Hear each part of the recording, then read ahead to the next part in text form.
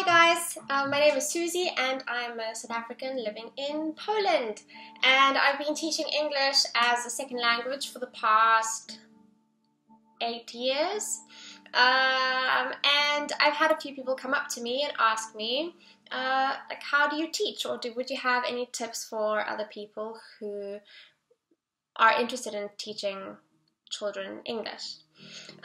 For example, I have this wonderful friend who speaks English perfectly. She speaks French perfectly. She's not a teacher. She studies something totally different, but a few people have asked her if she would maybe like to teach their kids. And she kind of panicked and called me and she asked, what am I supposed to do? I've never taught kids. I don't hang around with kids. How do you teach someone who is not your age, who you think of as some small little alien? So I'm going to give you 3 tips that could help you feel a little bit more confident on your first meeting or lesson with a small human being who would like to learn English, or whose parents would like human being to learn English.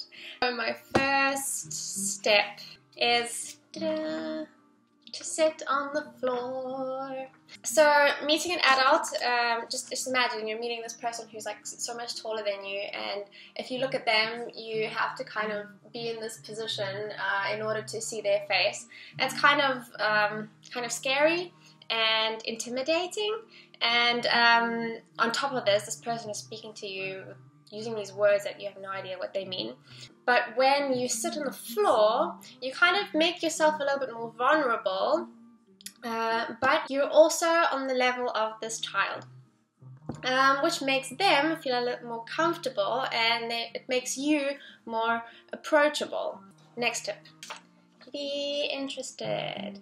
Being interested means reacting to what they're saying or to things that they're doing with interest. So for example, asking about a teddy and asking if it's theirs and showing interest in the teddy, showing interest in them making handstands and congratulating them on that, showing interest in, for example, pictures on their wall and asking, did you draw this? Is this yours? Wow, this is really good.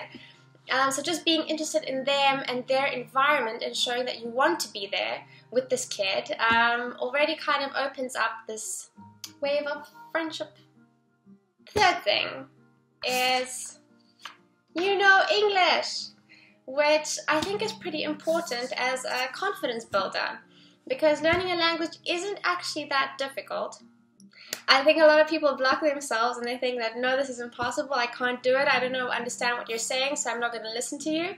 And I think it's important to find certain things that the child understands and knows and congratulating them on it.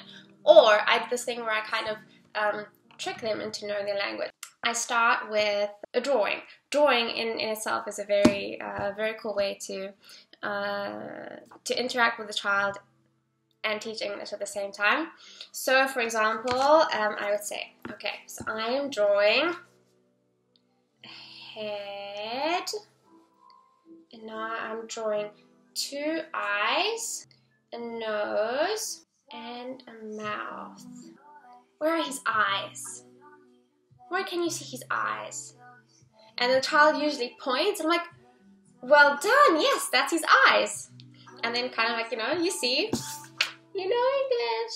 So yeah, those were 3 other tips that I think could be important as a start. If you have any tips of what made your first lessons work, or what helped you when you started teaching kids, let me know. Or if there's some other tips that you would like, you're welcome to let me know too, and maybe I can help out.